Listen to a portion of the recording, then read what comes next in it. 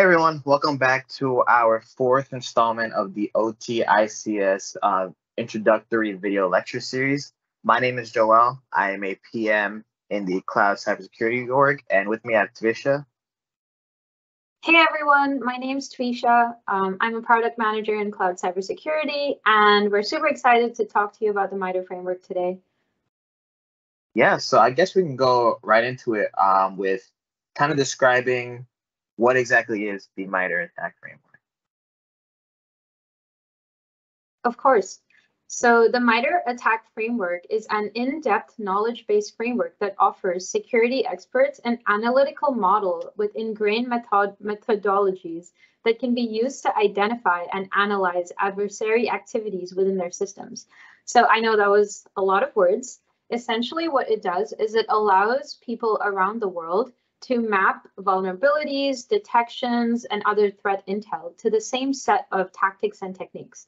So if you look at the framework, at the very top, what you see are the tactics. So we have resource development, initial access, execution, persistence.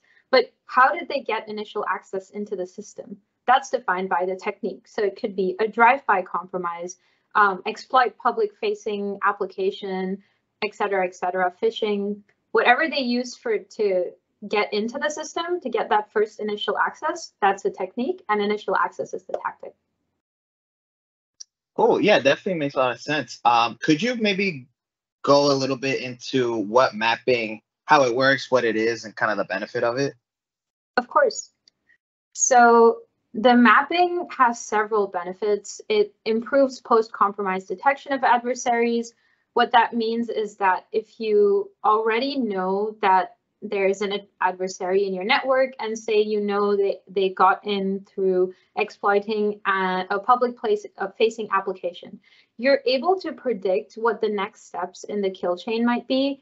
And not just that, but you can also look back and trace the steps that the adversary took as they moved through the systems. So that makes it a lot easier to figure out where they are so that you can stop them and prevent them from moving any further. Lastly, mapping to the framework also allows sharing across various organizations. It provides a common structure so that when I talk about a certain compromise under initial access, everyone else around the world that's familiar with the MITRE framework knows exactly what I'm talking about. So it allows for sharing, again, of threat intel across various organizations and around the world. Yeah, definitely. And you mentioned a little bit where if you talk about it with somebody across the world, they know what you're talking about with this framework. Is MITRE the standard? Like, kind of why was this chosen? Yeah, so there are plenty of other frameworks out there that also map to different techniques and tactics. However, the MITRE is the most popular framework out there. It's used pretty much by the entire world.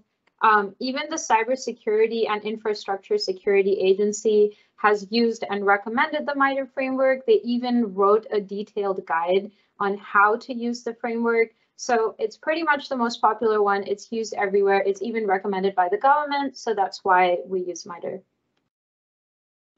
Yeah, definitely. And I think something else we want to kind of dive into is applications and what we've been talking about this entire time, whereas like OT-ICS, how does it fit into that domain? Right. So previously, there was only the MITRE Enterprise Framework, and that's what was used for everything, including ICS environments. However, in early 2021, MITRE released a new framework called the ICS Matrix. The ICS Matrix, it's pretty similar to the Enterprise Matrix, but the techniques and tactics are tailored towards the ICS environment. So for the ICS environment, we would primarily use the ICS Matrix. MITRE framework is used across a bunch of different ICS organizations, correct? Yeah, the MITRE framework is used across pretty much all organizations out there. So if you look at this slide, we have healthcare, agriculture, technology, defense, government, pretty much everything. So as I mentioned, it is the most popular one. It's super common. It's used everywhere. So it's definitely the one we recommend using. Great. No, that was a really great kind of introduction to the MITRE framework. I think it was, succinct, but made a lot of sense. So really appreciate you taking the time again. Of course. Thank you so much. Awesome. Thank you. And we'll see you all in the final video coming up next. So thank you.